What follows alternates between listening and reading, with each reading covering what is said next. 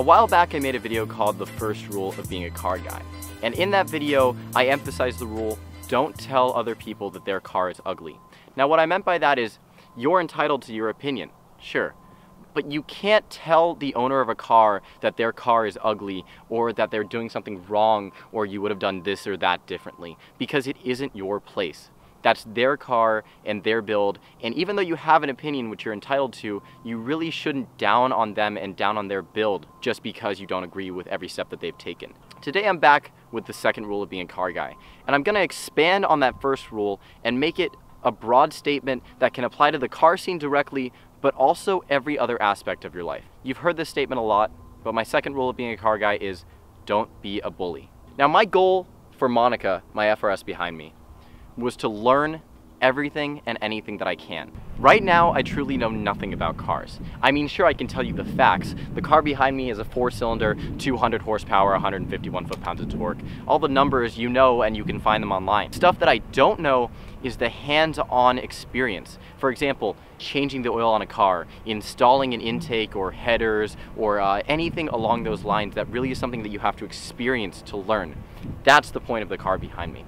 I want to be able to take advantage of this opportunity and learn how to install parts, learn how to work on cars, and also I want to learn how to race. I want to learn how to follow the driving line, where to brake, where to turn in, all that stuff. I want to learn as much as I can about the car scene because it's something that I'm truly passionate about. Now, when I explained that in my video revealing this car, I got a lot of positive feedback. I got a lot of people saying, congratulations for the car, good luck, make sure that you try your best and go at your dreams and stuff like that. And I'm really thankful for all of the positive feedback to the people who gave it to me. But with that positive feedback came the obligatory, I guess, the necessary negative comments. And a lot of those followed along the lines with, you don't know anything about cars, so how can you call yourself a car guy? Why would you buy this car and do this build if you don't know anything about what you're doing? And last time I checked, nobody is born with the knowledge to be able to work on cars. Nobody is born and comes out of the womb and can immediately say, this is how you install a supercharger. Make sure that you do this and never do that. Everybody has been in my shoes, where they don't know anything. They're at a blank slate of knowledge. And that isn't a bad thing, because a blank slate is something that you can build on, and that's what I'm trying to do. So how can you hate on somebody who doesn't know anything about cars when all their intentions is to try and learn and try to develop their knowledge and try to build their skills? That ambition is something that should be promoted, not only in the car scene but anywhere else. For example, say you like making videos. Maybe they aren't about cars, but nonetheless you all start with no knowledge on how to make videos and you build from there. And if you have that passion for whatever you're doing, you need to pursue it and you need to build that knowledge, because maybe you don't know anything at the start, but nobody does. Even Steven Spielberg started at no knowledge about film and built up to where he is.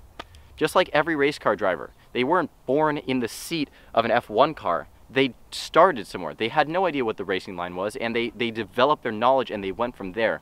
And that's what I'm trying to do. So back to the rule of being a car guy. Don't be a bully. One thing that I see in the car scene a lot is people judge other people. Like I was saying, for me being judged for not knowing a lot about cars, you just immediately get judged by people who think that they're superior for their knowledge. And yes, maybe you are superior because you have more knowledge, but that doesn't mean that you can judge people or criticize people. You should use your knowledge to help other people. For example, the next video that I'm going to post is going to be a walk around of this car, telling you guys what my plans are and what I think I want to do.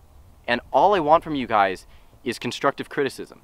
Don't do this, you should consider doing this, it'd be cheaper and more beneficial to do this. That's what I want, because a lot of people out there have the knowledge that I don't have, and I want that knowledge so that I can know what I'm doing.